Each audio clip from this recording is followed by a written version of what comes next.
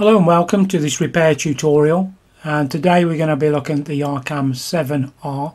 So this is the Alpha series, and with this amplifier, with the R version, you also have an 8R. The R is just simply indicating to you that it is a remote control version. So just for clarification on that, if you have one of the genuine original remote controls for the 8 or the 7R, the remote control function that you had was to raise and lower the volume control, and then you could also put the amplifier into mute, and when you press the button that just disengaged this speaker protection relay at the rear and then disconnected audio then to the connected speakers. So the issue with this amplifier was the owner had it from new, so you're probably going back maybe 25, even like 30 years, I would say, quite a while ago. And what the customer described here was just over a period of time, you know, they'd lost, I think it was on the right channel, the audio, then they switched then to the left channel and then used speaker set 2. So effectively they just had 2 left channels feeding 2 speakers, and then eventually he kind of lost all audio pretty much. So when you took the top cover off this, it's classic of this series of amplifiers. So you have these slotted vent holes at the rear, where you have the Mosfet audio output devices, and the first thing to do is just to clear out all of that dust and dirt. So normally you can use a stiff brush, long bristled, or you can use a compressed air hose, and if you don't want to have one of those, then you can buy a can type air hose, which would, or air blaster, that would be used to create or to clean PCs and keyboards such like. And then really it's a systematic approach. What you have to do here is just follow a set routine, as this issue really wasn't due to an electronic failure, it was more associated with an age related issue which comes about with the input selection switch. So the first thing you have to do is to remove the fixing screws at the rear. So you have a total of 5 of those. And then when you look from the top, you have to release the large fixing bolt that goes through the toroidal transformer. And then on this version of amplifier, you had a ground lead, so straightforward to remove that. And then you had 1 fixing screw, which is near to the speaker selection relay, speaker protection relay. And then you have 3 additional screws, which are close then to the balance, input selection switch, and the volume control. Once that's all done, you need to remove the plastic front bezel. Very straightforward.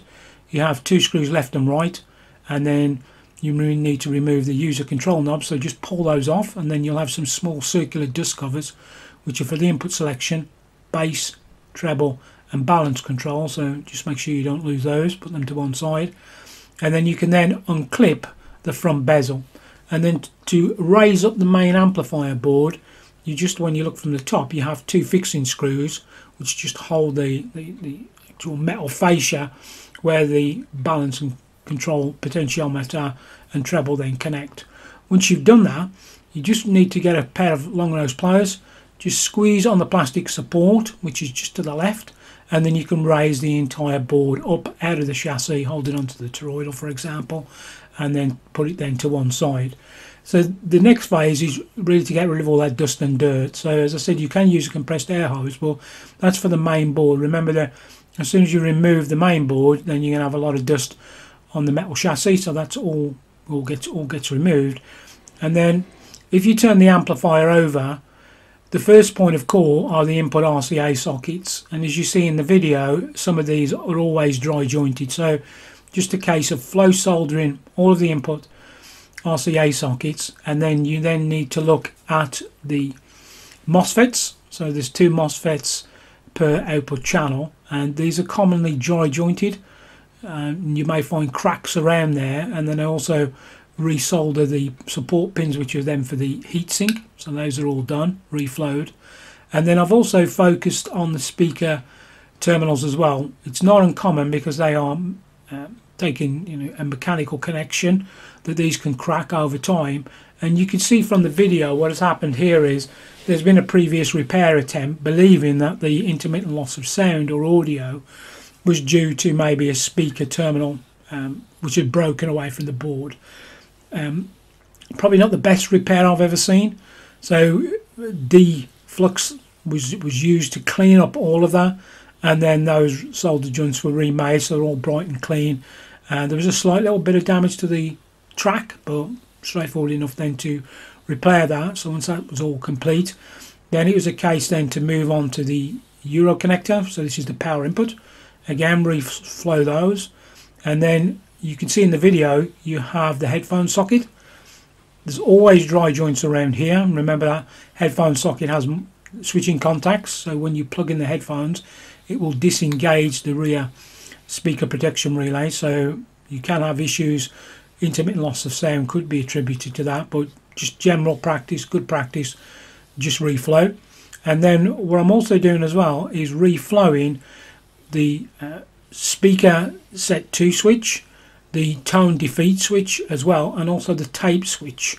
Those often are dry jointed. And then you should always resolder the user control potentiometers. They're often cracks around the pins, or you will find that they're greyish and they're definitely dry jointed, so all of those should then be done. And then what I then move to then is just to resolder the plus and minus 15 volt regulators. So that was done. And then the video shows, and this is a really great example, you can see the solder pins for the input selection, and the switch there is completely dry jointed. So that was the issue here, why the customer had really no audio at all, and the solder connections had broken down over time.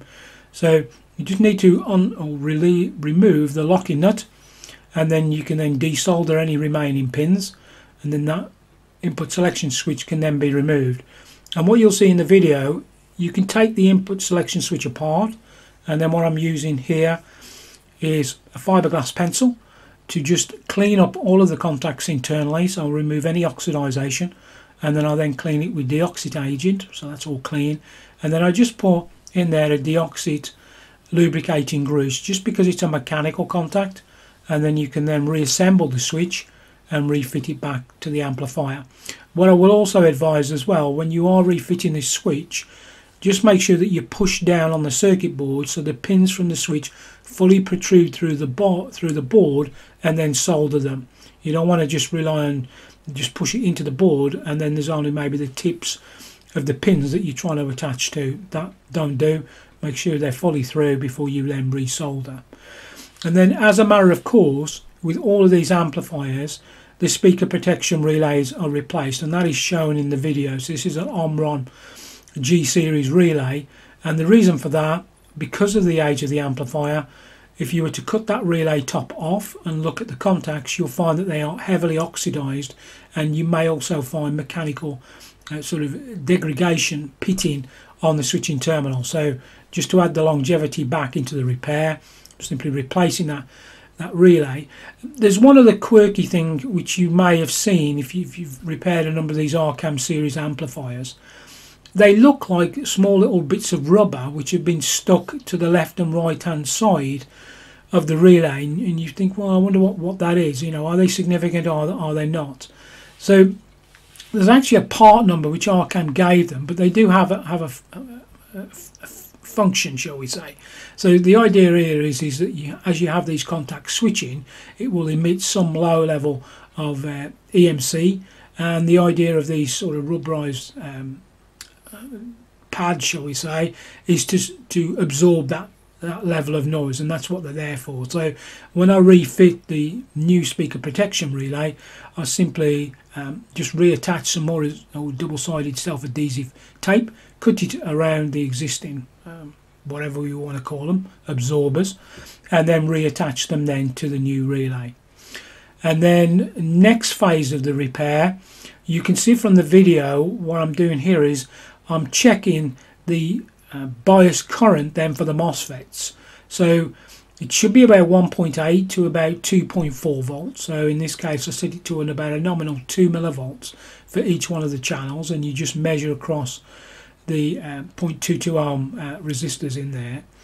And then you can see in the video it's about 3.4 plus volts, so I was incorrect. So the channel there was being overdriven, not hugely, but not at what it should be. So you need to align and then to adjust the bias current for both channels. Straightforward with a MOSFET, you know.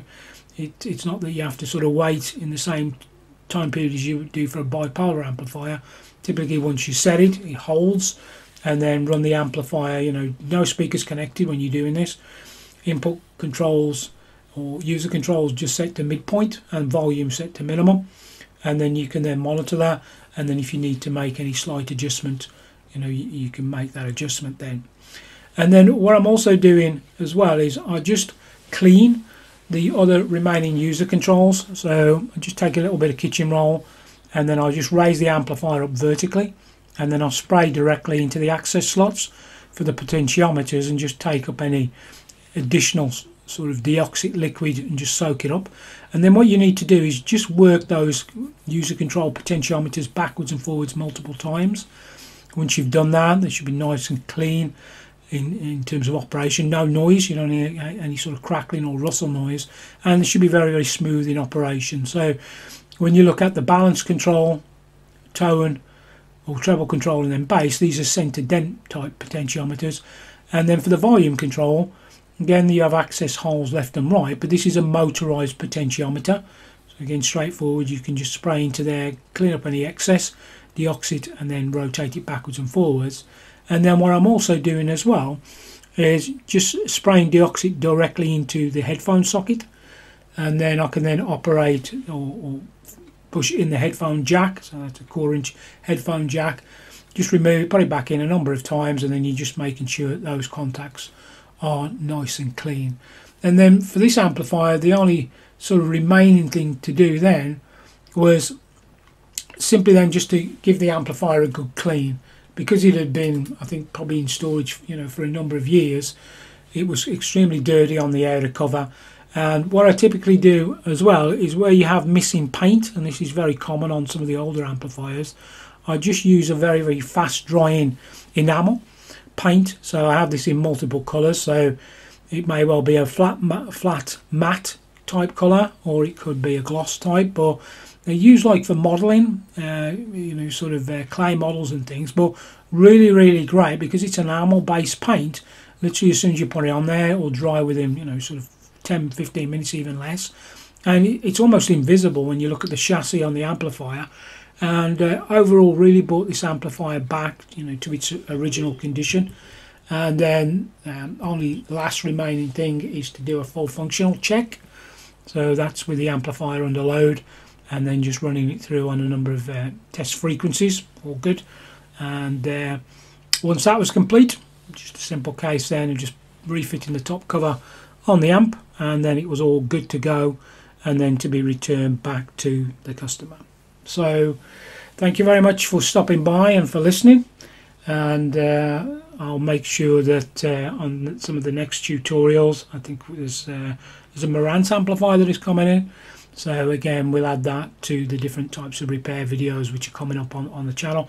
And I keep saying this, you know, I really do appreciate the feedback coming in from all the different subscribers out there. Definitely seen a kick up in the number of viewing minutes, but also as well a lot more sort of engagement. So clearly this format is working well. And again, if you've got any thoughts or ideas, or you want me to cover anything specific, by all means let me know.